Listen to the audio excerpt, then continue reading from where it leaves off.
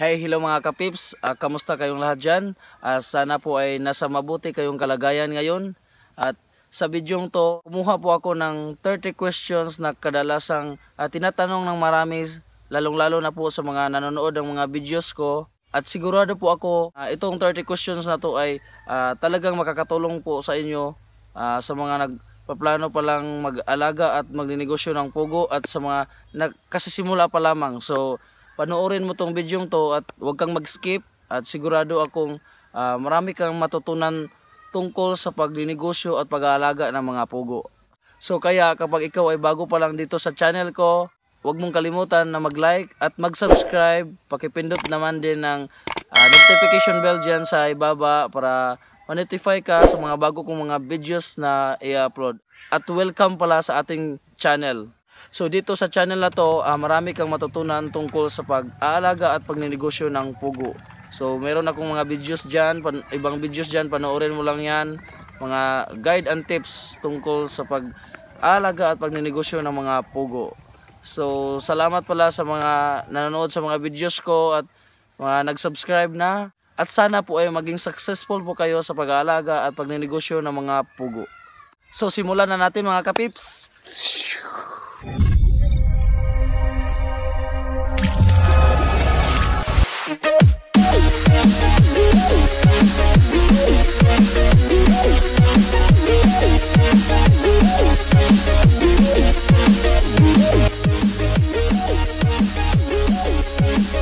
So first questions natin mga ka-Pipz. So paano ba sa pag-aalaga at pagninegosyo ng mga pugo, ilan po dapat ang kailangan na lalaki at babae?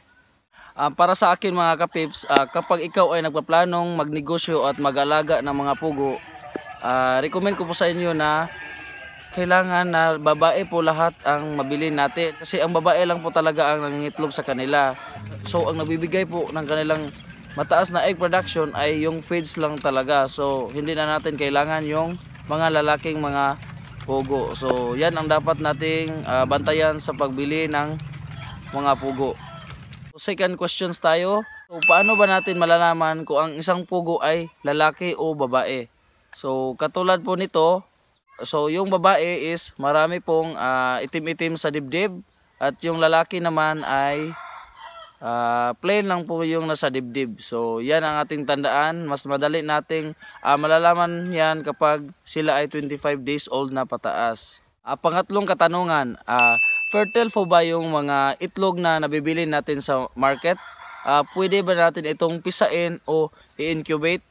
Para sa akin, hindi po siya pwede nating papisain or incubate. Kasi kadalasan po binibintang itlog na sa market ay feeds lang po ang nagpapaitlog sa kanila. So hindi po yan fertile. So kapag fertile po is means kailangang itlog na galing sa lalaki at sa babae. So yan lang po ang pwede nating papisain at ipasok sa ating incubator. So pang-apat na katanungan, gusto ko pong mag-alaga ng mga pugo, kaya lang kulang po ang aking kaalaman tungkol nito. Ano ba ang kailangan kong gawin? Ano ba mga steps kong gawin bago ako magsimulang mag-alaga at magnegosyo nito? Para po sa akin, mag-farm visit po kayo, mag-search kayo sa social media, at kapag meron kayong nalalaman na malapit sa inyo na nag-aalaga at nagnegosyo ng mga pugo, pwede kayo mag-farm visit at mag-ask kayo ng advice sa kanya. Kumuha ka ng mga idea kung paano nga ba ito alagaan. At like manood ka ng mga vlog katulad nito, manood ka ng mga video sa YouTube at para madagdagan ang mga kaalaman mo tungkol sa pag-aalaga ng mga pugo. Kaya kailangan din natin na hindi tayo basta agad-agad na nagsisimula kapag kulang ang ating kaalaman nito, para hindi po tayo maging failure sa ating pag-aalaga nito.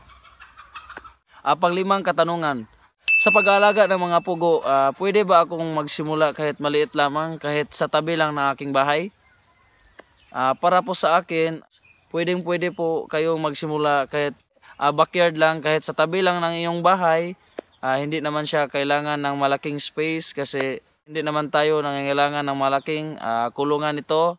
Ang importante lang is linisan lang natin ito araw-araw para hindi po ito mabaho at hindi po mababahuan ang ating mga kapitbahay. So sa pang-anim na tayo. Sa pag-aalaga po ng pugo, kailangan ba talaga na tahimik or hindi maingay ang lugar kung saan natin inilagay ang ating mga pugo? Para po sa akin, hindi naman kailangan na tahimik talaga.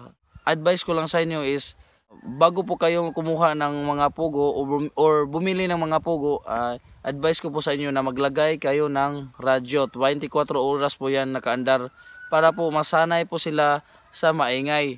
At kapag nangingitlog na sila, hindi po sila ma-stress kapag meron itong maingay, tahol ng aso, tunog ng mga sasakyan. Yan po kasi ang ating iniiwasan, yung ma-stress po sila kasi bumababa talaga ang kanilang egg production at it takes 2 to 3 weeks po bago tumaas ang kanilang egg production.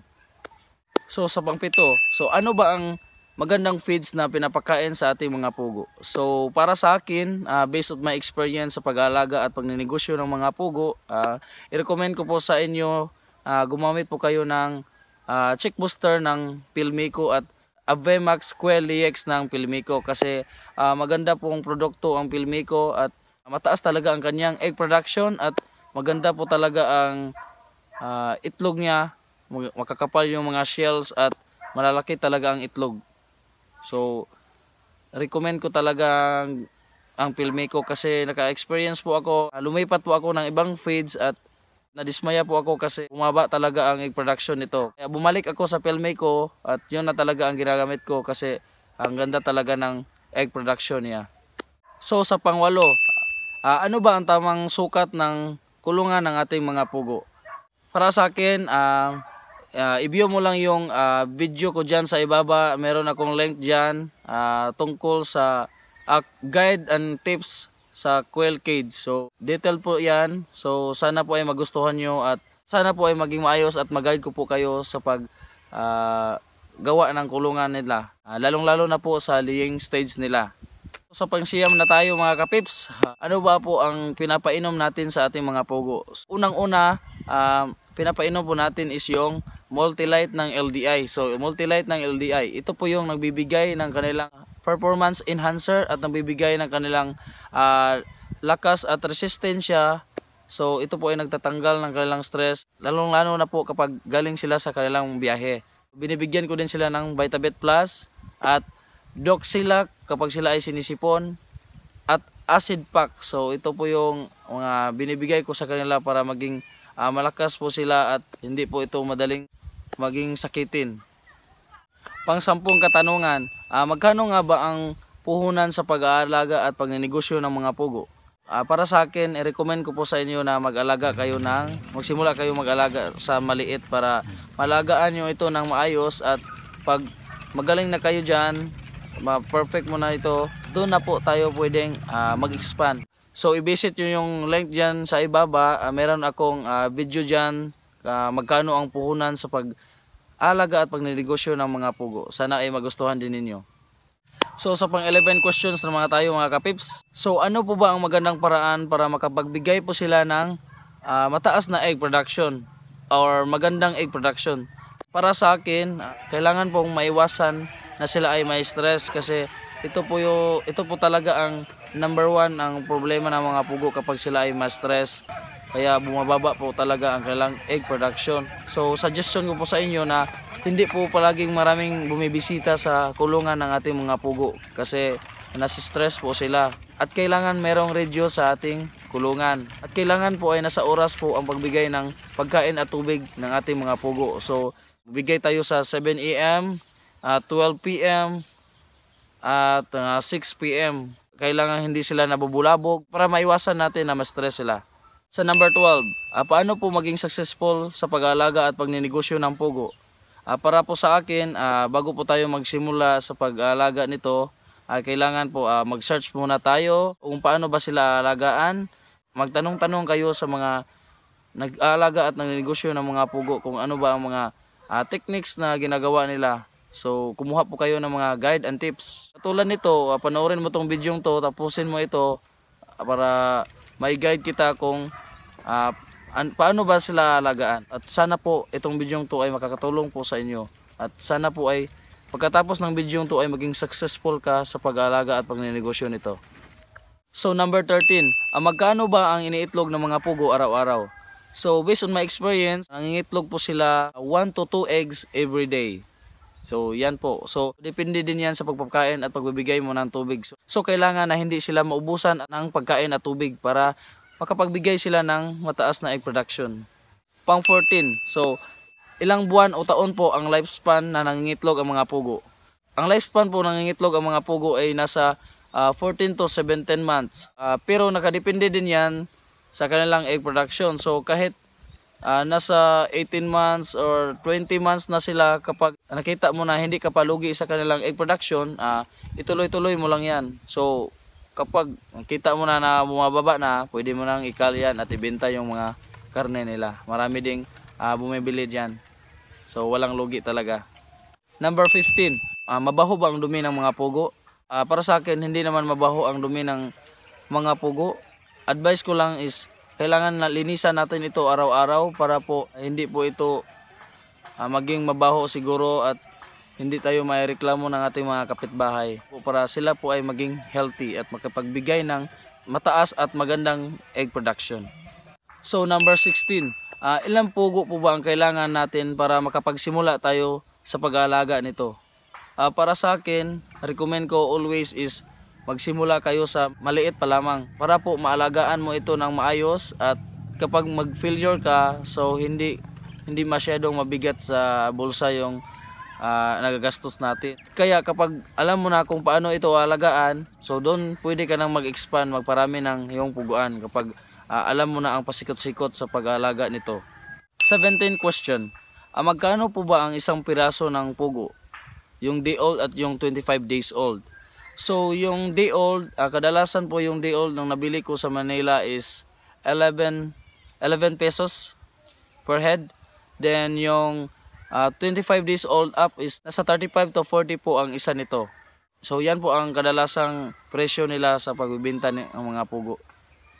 So number 18, sa pag-alaga ng pugo, kailangan ba talaga na malaking space ang ating kinakailangan? Para sa akin, hindi naman po kailangan na malaking space ang kailangan natin. Pwede lang backyard, pwede lang sa tabi ng iyong bahay. Importante lang, linisan natin ito araw-araw para hindi mabaho. Ang pag-alaga ng mga pugo, hindi po ito nangangailangan ng malaking space kasi pwede tayong gumawa ng kulungan na 4 to 5 stage po. So number 19, maganda po ba ang kitaan sa pagnenegosyo ng pugo? Para sa akin, based of my experience, maganda naman po ang kinalabasan ng pagnenegosyo at pag-aalaga ko ng pugo. Meron akong video dyan sa ibaba, i-view mo lang magkano ang pwedeng kitain sa pagnenegosyo ng pugo. Sana ay magustuhan mo din itong video yung ginawa ko. So sa number 20 na tayo mga kapips. So number 20, madali lang po ba i-market ang itlog ng pugo? Para sa akin, madali lang naman pong i-market ito. Ang kailangan lang natin is maikalat natin sa ating kapitbahay na meron kang binibintang itlog ng pugo at mag-post ka sa social media, lalong-lalo na po sa Facebook, Instagram, Twitter or any social media para lang po para po makita sa ibang tao na ikaw ay nagbebenta at nagnenegosyo nito. Kasi para sa akin, yan po ang aking ways bago ako nakakita ng mga suki ko na every week po nag-order sa akin ng 1,000 pieces of eggs, 1,500 or 2,000 pieces of eggs per week. So yan lang po ang ginawa ko, post ng post sa social media at until makakuha ka ng customers na palaging kumukuha sa iyo weekly. Number 21, hindi po ba madaling nababaho ang mga itlog ng mga pugo? Para sa akin, based of my experience, kapag meron akong itlog ng mga pugo, marami dyan sa bahay, ang ginagawa ko lang is, wag natin ibalot para hindi po siya mag-mold. So, kailangan lang natin is, ilagay natin sa safety area na sila ay nahahanginan. Kasi, importante po talaga yung nahanginan yung mga itlog ng pugo para tumagal ito ng 2 to 3 weeks po kapag hindi pa ito naibenta. Number 22, saan po tayo pwedeng bumili ng mga pugo? para sa akin dito sa Bohol, marami naman sigurong nagbibintang ng pugo dito from 25 days old. Kaya lang hindi ko alam kung anong mga exact address kasi nakikita ko lang sa Facebook, mga ads nila. So ang gawin lang ninyo is mag-search lang kayo sa social media or maghanap kayo dyan sa malapit sa inyo kung sinong nag-aalaga dyan. So try mong bumili kapag meron silang available na mga pugo. Number 23. Kapag bumababa na po ang egg production ng ating mga pugo, pwede po ba natin itong makinabangan? So kapag bumaba na po ang egg production ng itlog ng ating mga pugo, hindi ito sayang kasi pwede pa natin itong pakinabangan. So pwede nating ikal ito, ibenta natin yung meat or yung karne niya. Marami din naghahanap niyan para ibenta sa market. So walang lugi po kapag bumababa na po ang kanilang egg production, pwede mo na itong ikal at ibenta sa kanila. So number 24 mga kapips, sa pag-aalaga ko ng pugo, napapansin ko po na nalalagas po ang kanilang mga balahibo. Ano po ang sanhi nito at ano po ang problema nila? Para sa akin, based of my experience, hindi po natin maiwasan ang pagkalagas ng mga balahibo ng ating mga pugo. Ang sanhi po nito ay yung nauubusan po sila ng tubig at yung pagkain. Kaya kapag nagugutom po sila, nag-aaway po sila sa loob. Kaya nalalagas po ang kanilang mga balahibo. Kaya ikaw kapag nagkasimula po lang mag-alaga ng pugo, panatilihin mong hindi maubusan sila ng tubig at pagkain para less natin yung maraming nalalagas na mga balahibo sa kanila. Number 25. Ilang beses po ba pinapakain natin ang ating mga pugo? At ano pong tamang oras sa pagpapakain sa kanila? Para sa akin, napakain ko po sila ng 3 times a day. So, nagpapakain po ako ng 6 or 7 AM sa umaga, then 12 noon, and then last is nasa 6 PM po. So, kailangan na nasa tamang oras po ang pagpapakain sa kanila. Number 26. Kailangan ba talagang mailawan sila sa gabi? Para po sa akin, based of my experience, kailangan po talaga mailawan po sila sa gabi kasi malaking epekto din ito sa kanilang egg production kapag hindi nila nakikita yung tubig at yung feeds na kinakain nila sa gabi kasi minuminuto po silang kumakain at umiinom. Kaya kapag hindi ka naglagay ng ilaw sa kanila sa gabi, mababa talaga ang kanilang egg production based of my experience sa pag-aalaga at pagnenegosyo nito. Number 27. Nangingitlog po ba ang mga lalaki na pugo? Para sa akin, based on my experience, hindi po talaga sila nangingitlog. Kaya kinakailangan kapag bumili kayo ng mga pugo, lalong-lalo na po kapag 25 days old na sila, importante na hindi sila nahahaluan ng mga lalaki kasi palagi lang kumakain at hindi nga nangingitlog. So malulugi kayo sa feeds niyan at sa egg production. So yan ang ating importanteng malaman at maiwasan kapag ikaw ay bumili ng mga pugo. Number 28. Nilalangaw po ba ang mga dumi ng ating mga pugo? Para sa akin, meron din namang mga langaw pero maliit lang po. Kaya ang recommend ko po sa mga nag-aalaga at magsisimula pa lamang ay kailangan na linisan po natin araw-araw yung paligid nito. Kinukuha natin yung mga dumi nila para maiwasan po natin yung mga langaw na dumadapo sa kanilang dumi. Kasi dumadapo talaga ang mga langaw kapag mabaho na po ang mga dumi ng ating mga pugo. So kailangan na maging malinis po ang kapaligiran nila para hindi ito nilalangaw. So number 29. So ano po ang dapat natin gawin para hindi sila ma-stress at tuloy-tuloy ang pagtaas ng kanilang egg production? So para sa akin, based of my experience sa sinabi ko kanina, so by oras po talaga ang pagbigay natin sa kanila ng pagkain at tubig. At hindi natin sila binibisita palagi para hindi sila mabubulabog kasi na-stress po sila kapag marami pong ibang-ibang taong pumapasok sa kanilang kulungan. Kaya recommend ko din sa inyo na maglagay kayo ng radyo. 24 oras po itong umaandar para masanay din sila sa mga maingay. Pang 30 questions. Sa pag-aalaga mo ng pugo, naglalagay po ba kayo ng radyo? Para saan po ito? Maglagay po tayo ng radyo kasi nakakatulong po ito sa kanila. Kailangan masanay po sila sa maingay para hindi po sila ma-stress. Kasi yan po ang ating iniiwasan kapag tayo ay nag-aalaga at ninegosyo ng mga pugo. Kasi kapag na-stress po sila, bumababa ang kanilang egg production, nangingitlog sila kahit wala pang shell, manipis lang ang shell ng kanilang itlog. So, madaling mabasag. So, maraming mababaho. Kaya advice ko po sa inyo na maglagay ng radyo sa inyong kulungan. Lalong-lalo na po sa oras ng kanilang pangingitlog. So, yun mga kapips. So, natapos na natin ang 30 questions. Sana po ay marami kayong natutunan sa videong to. At sana po ay maging successful kayo sa pag-aalaga at pagninegosyo ng mga pugo. At kapag meron pa kayong mga katanungan tungkol sa pag-aalaga at pagninegosyo nito, mag-iwan lang kayo ng message dyan sa ibaba. At kung sino din gusto magpa-shoutout, message lang kayo dyan sa comment section. At sana po ay subaybayan po ninyo yung mga iba ko pang videos na i-upload. At dito na po tayo magtatapos. Happy quail farming mga kapips. Bye bye. See you sa mga next videos ko.